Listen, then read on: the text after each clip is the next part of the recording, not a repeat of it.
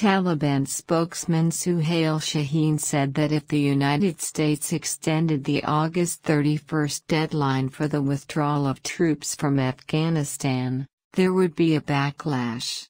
The Taliban would not accept an extension in the date of withdrawal of foreign troops. In an interview with British media, Taliban spokesman Sohail Shaheen said that an extension of the withdrawal of foreign troops in Afghanistan would mean an extension of the occupation of Afghanistan, which would create a situation of mutual mistrust and reaction. Sohail Shaheen said that Afghans fleeing Afghanistan want to go to Western countries, not to save their lives but because of poverty. They are doing economic migration. Don't forget to subscribe my channel, like and share.